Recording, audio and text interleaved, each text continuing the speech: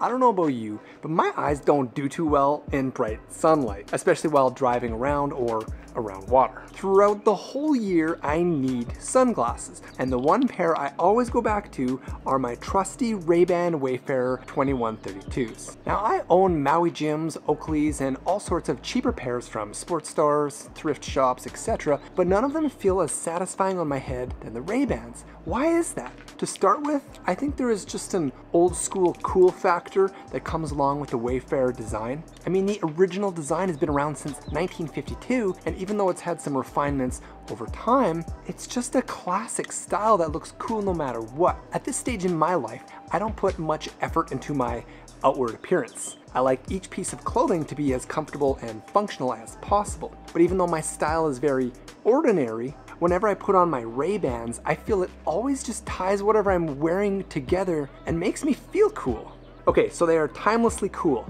Check. As far as the fit goes, I just like the way they sit on my face.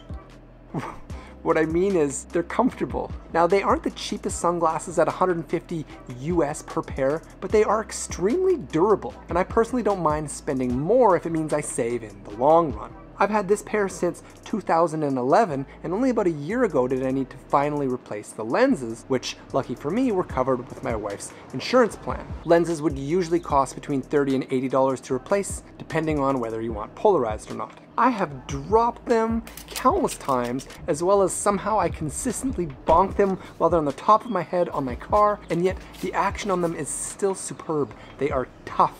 We have spent quite a few bucks on sunnies over the years, and while these might not be the best for staying on my nose since they are just plastic as opposed to having rubber, they stay on my face pretty well. They do slide down quite easily if I'm sweating, but that could just be my face though. It's funny, I don't remember ever breaking my nose or anything, but I do have a big bump right here. And sunglasses consistently fall down, but these are actually pretty good. I'm rocking a green tinted lens that is polarized, but nowadays you can get any tint and style that you want. I also prefer the black glossy designs on these ones as opposed to, say, a matte black. We actually own a pair of matte black Wayfarers that's packed up with all of our stuff, but for whatever reason, these are the ones I choose to wear. I've never picked a glossy black anything in life except my sunglasses. Go figure.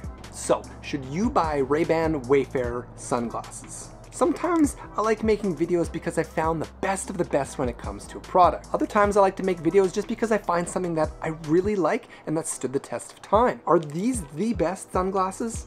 Well, of course that's subjective. They don't block the sun from the side very well, and they are quite heavy, which some people might not like very much. But at the end of the day, I think these are very well balanced. They feel comfortable sitting on my face all day. They're timelessly cool, extremely durable, and look good on practically any face. I think if you don't have a pair of Ray-Ban Wayfarer sunglasses in your collection, well, you should probably get some. They're awesome.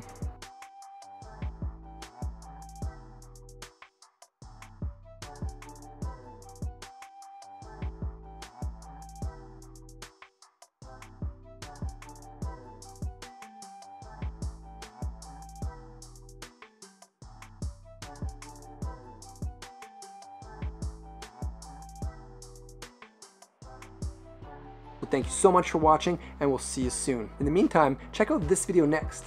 Or how about this one? See you next time on The Sad Life.